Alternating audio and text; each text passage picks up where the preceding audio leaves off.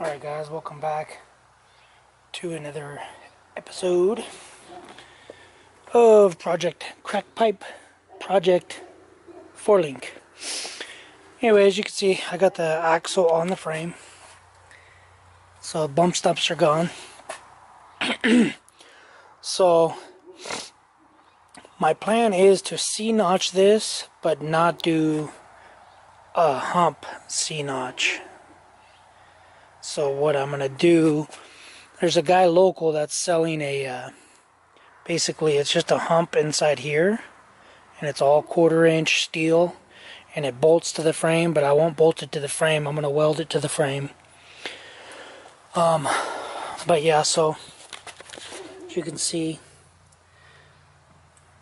that should be center of axle, and then center of axle over there too. So anyway, that's about where it's going to sit. And I don't know, well, I've been trying to, I ran out of grinding wheels, but so as I thought that this is just welded here, here, and then underneath here. So what I'm going to do, instead of trying to cut all that, is I'm just going to cut this inside here. Right there where I already tried, but then my disc blew up, and then I'll just cut wherever the welds are. Basically, so this is welded in here like this, so I'm going to cut on this side and then I'll grind it off. So anyway, so right now what I'm doing is assembling the arms. So that's probably right there a good arm's length, I guess you could call it. So basically I ran this in, I want to say 3/4 of a way, or sorry. So this here, where this is, getting all echoey because of the bed, but where that is, that's half of the threads. So we got another half in there, and the same for here. I can show you real quick. So like this here, you can see that that's well over half the threads.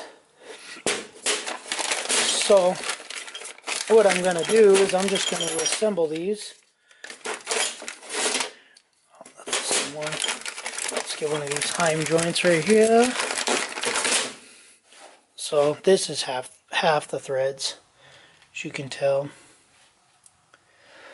So anyway, let me set you guys up over here. I'm going to use my Olsa Tools adjustable crescent wrench. I think it'll reach. Oh, you know what? It's not gonna work. It'll work on that side. I'll make it work on that side. So anyway, I'm just gonna lay them on here. Let me get all these in here. Let me thread all these on there, and all the heims and everything, and I'll show you what I'm doing. So hold on real quick. Actually, you know what? Before I do any of these, I don't want these threaded in. What I'm going to do is I'm going to grind these and take the TIG welder and see if I can't make these look a lot better. These are, I don't know. I don't think they're all that great of welds. So, but like I said, you get what you pay for. So let me grind these. Let me get the camera out of the way, grind these, and then I'll come back and assemble them so that it's a better deal. Alright guys. So basically I just rolled it, ground them all down, and rolled them all, TIG welded them all. There was a lot of porosities in them, a lot of just junk in them, a lot of holes too. So anyway, yeah, let me get all those things threaded in, and then we'll go from there. I feel more comfortable with them welded the way that they're welded now. So anyway, and then it'll just look better painted or powder coated. So let me put all those and I'll set you guys up. Alright guys, so you can see the before and after of the welds. So this is me TIG welding. Just a high spot. And you can see all the nasty pockets inside here. Anyway, this side here, you can see they tried to grind it, but whatever. Anyway, I'm using some anti-seize inside there. Some of this nasty crap.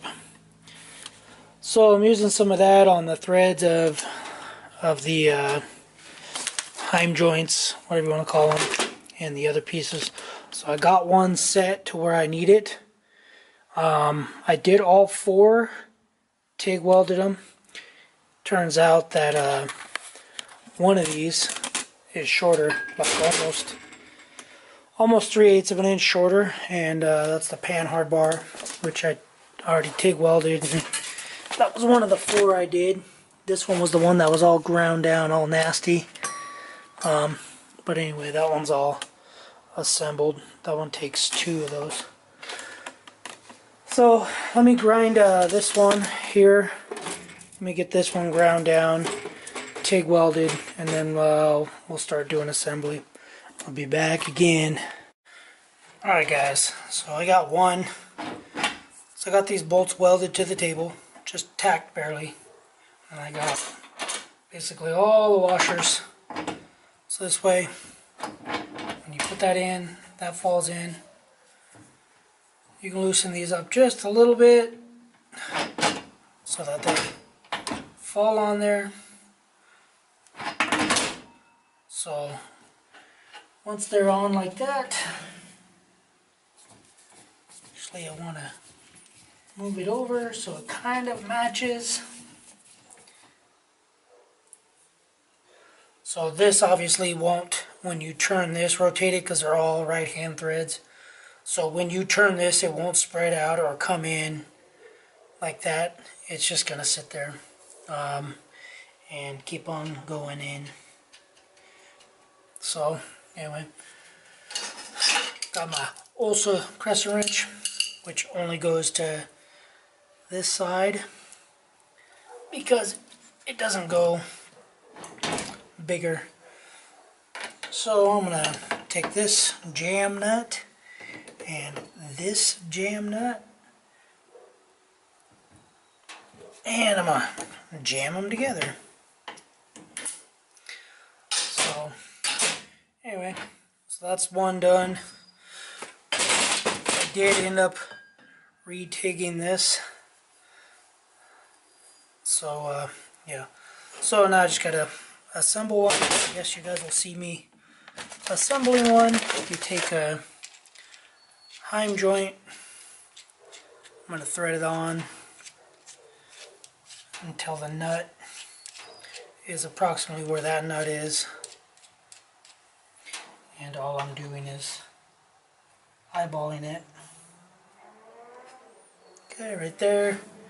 Take some anti-sneeze and thread it in here. Probably shouldn't be threading it in this one because it's still hot. Anyway, whatever.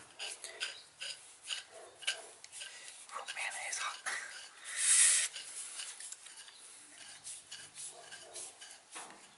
Okay, loosen it a little bit. Take this thing, just backing this out. These nuts, I don't know how well these nuts are going to work. They're like electrical nuts almost. I don't know if you know what I'm talking about. They're not really, they don't seem like a very good secure nut. But again, get what you pay for. And like I said, I paid $370 something for this whole kit. So again, I'm just threading these in here. So I am getting the hang of the TIG. However, I just threw the foot pedal on there, and now it's a whole new learning curve. So anyway, just backing these out, lifting this one up, gonna back that one out.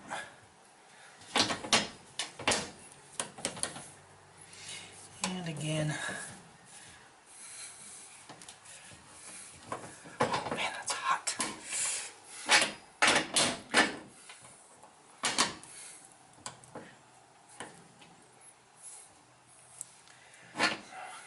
Oh my gosh, it's really hot.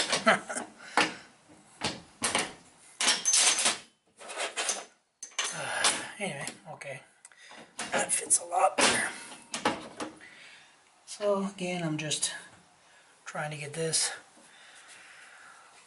lined up as best as possible, and obviously getting the anti-seize everywhere is awesome. So jam that nut, make sure they're flat.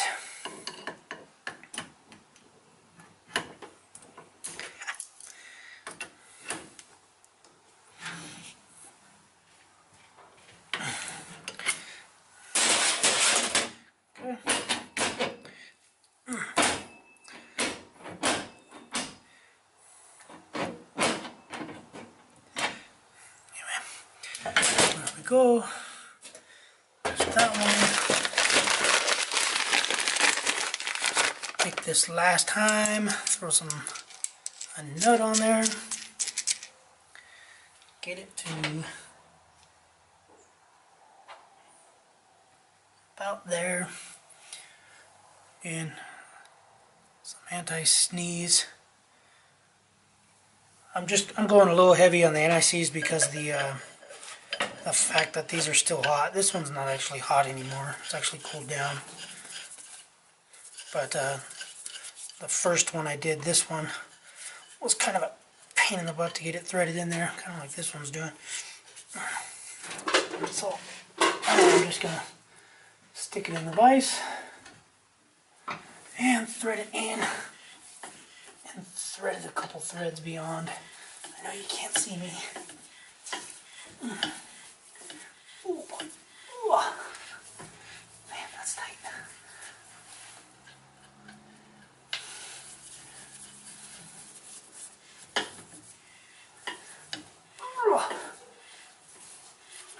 I'm threading it beyond where the nut is, because just in case I have to shorten it. Oh my gosh.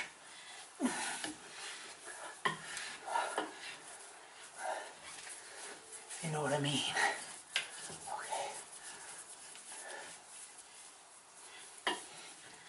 Oh man.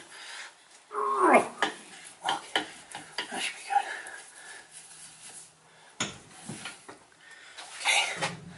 Let's see.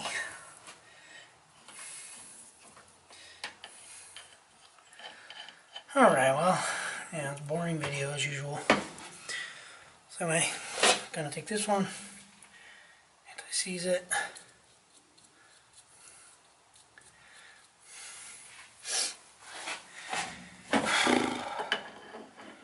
Thread this junk on here.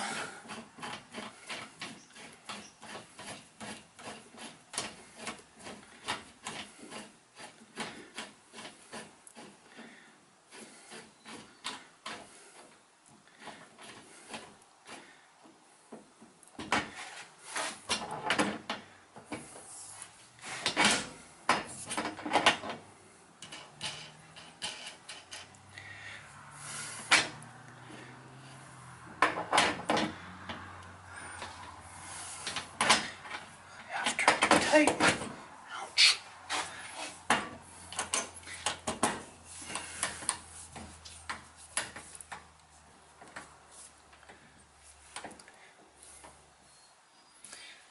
Anyway.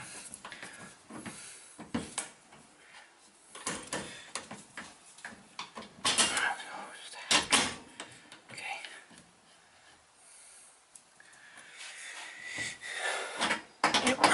And there we have it. Just like that. And get anti-seize everywhere, because why not?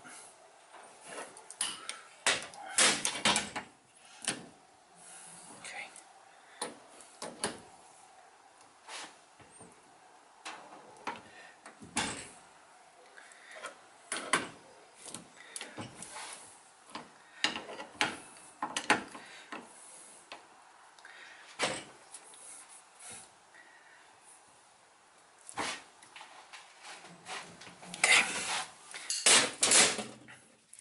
Just like that. All 4 of them are done.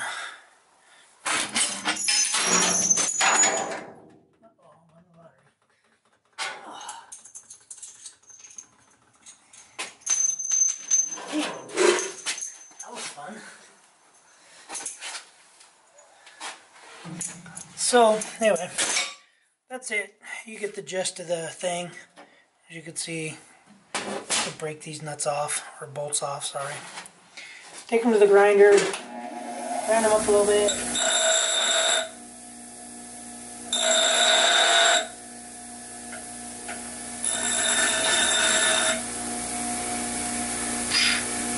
Done.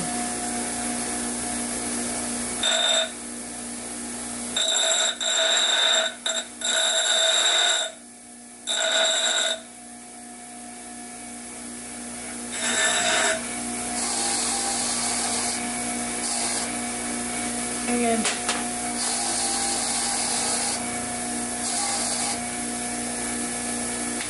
done. What are you talking about? I never welded these. So those are done. And I'm probably going to get freaking anti-seize all over my camera, but whatever. It is what it is.